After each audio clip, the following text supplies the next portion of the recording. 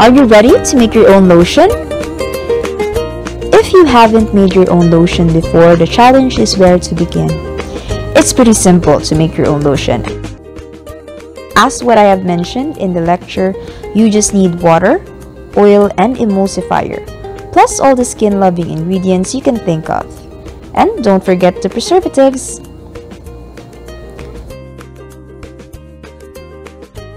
First, you will need a scale and your heat-resistant beakers. You can use stainless pots in making lotion, but I prefer glass beakers for small batches and stainless pots for big batches.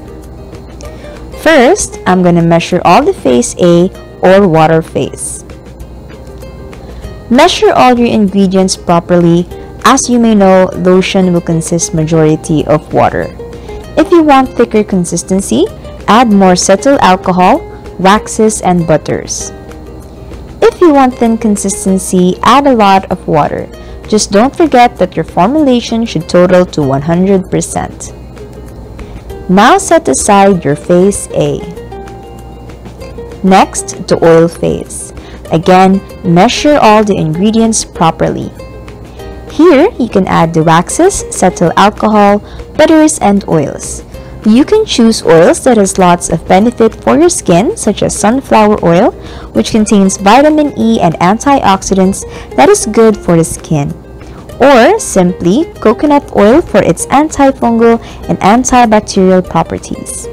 If you want, you can add shea butter, cocoa butter, or mango butter, which has a lot of skin benefits as well. Set aside. Now phase C or the cooling phase. Measure properly all your actives and extracts. Measure your scent and preservatives consecutively.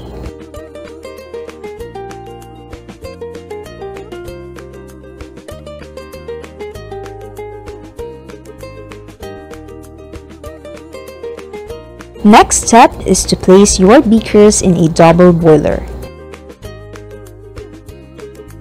Heat both to 158 degrees Fahrenheit or simply bring it to boil. Don't let the water boil for a long time, for it will evaporate.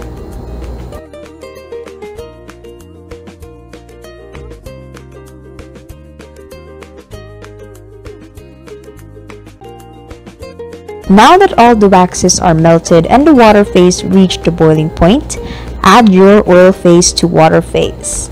Don't add the water to oil. You always want to do it this way. Then immediately use your emulsion blender to help with the emulsion process.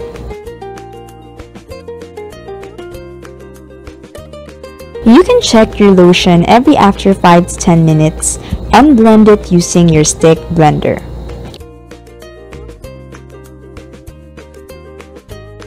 When your lotion is around 50 degrees Celsius, or if you have no thermometer, wait until it reaches a semi-thick consistency.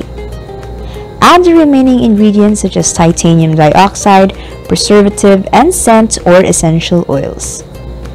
Remember to never forget about your preservative unless you will consume it in just 3 days, which should be placed inside the refrigerator.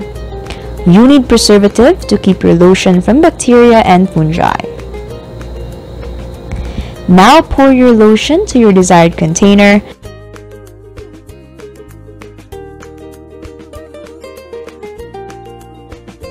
Stick your label, seal, and you're ready to use it or sell it.